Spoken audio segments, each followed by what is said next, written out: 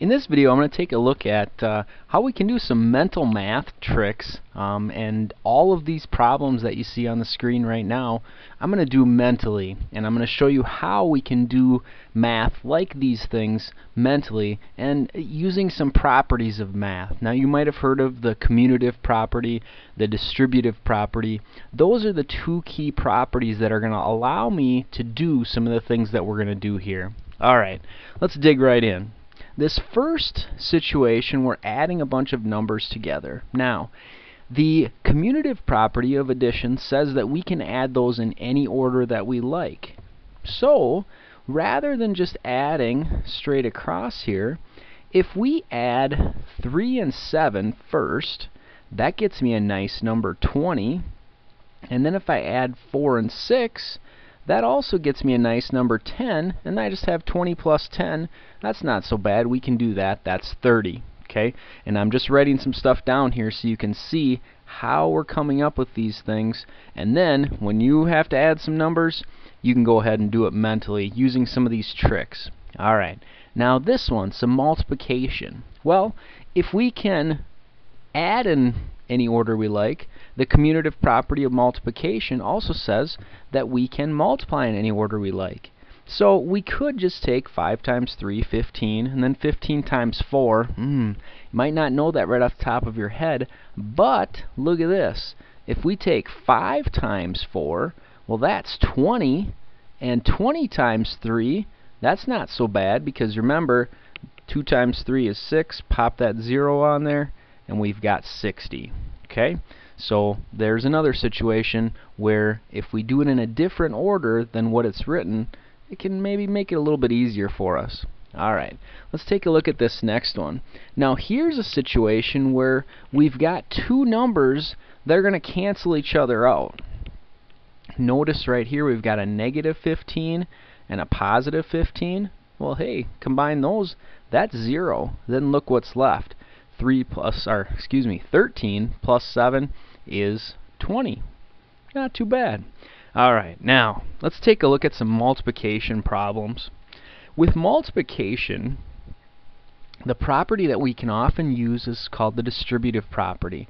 And you may remember this as being something like this. Let me just write a general example here, like 2 times x plus 2. Okay, and we take that 2 and we multiply it through by each piece, and that would be 2x plus 4. Alright, rather than having variables, what we're going to do is make it so that the multiplication is easier to do. So, let me show you how we're going to do this. Well, 14 times 12, mentally, I'm not so sure about that. But, watch this. If I take that 12 and make it into 10 plus 2, hey, there's some stuff I can do. So if I take 14 times 10, that's going to be 140. And then 14 times 2, well, that's 28. Then 140 plus 28, 168. There it is. Okay, so taking that number, and we could do either of the numbers and break it up into two that are easy to multiply, and then put it back together afterwards. Alright, let's take a look at this next one. For this one, we've got 4 times 106. Okay, well, let's just take that 106 and break it up into 4 times 100 plus 6. Okay, because that's 106, same thing. Didn't change the value there, but I did make the multiplication way easier. Check this out. 4 times 100, 400, and then 4 times 6 is 24. 400 plus 24, 424. Boom, there it is. Alright, let's try this one. Now, in the first two we added to get the thing that we're going to distribute to. Well, in this case, 57. I could break that up into 50 and 7, but then we've got 7 times 50. It's still not that nice. Maybe I could look at it a different way. What if I did 7 times 60 minus 3? Okay, well, 7 times 60, well, 7 times 6 is 42, tack that 0 on, so 420.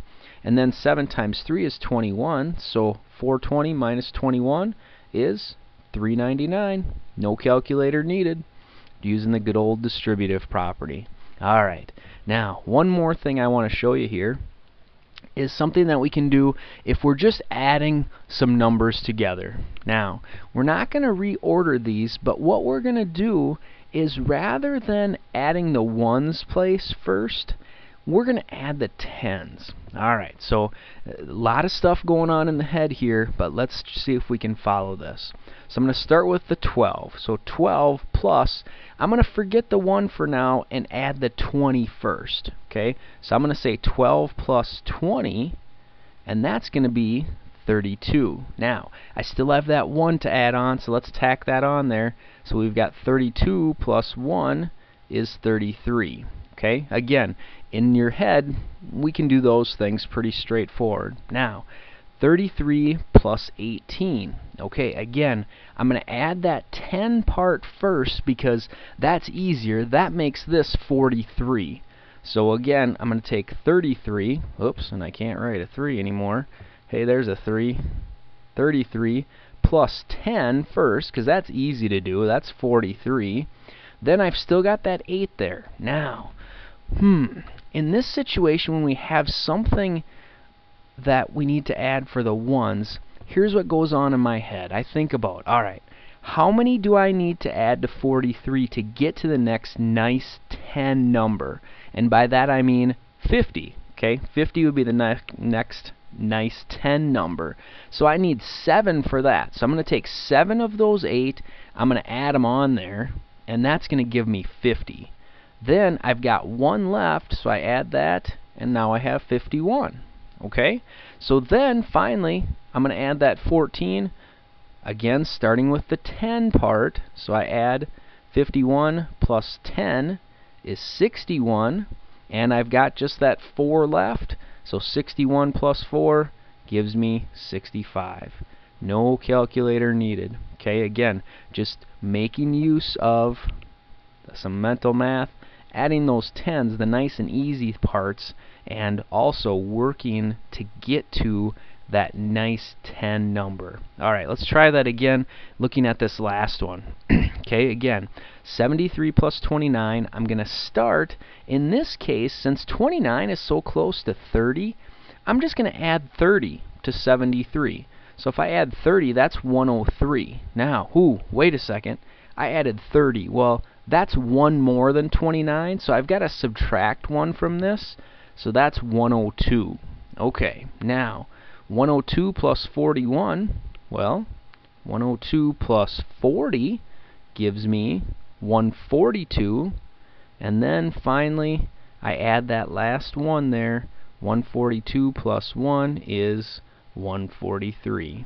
Okay, mentally doing that math, adding those numbers right up. Just some little tricks using those properties and breaking those numbers up so that they're nice and easy to do mentally.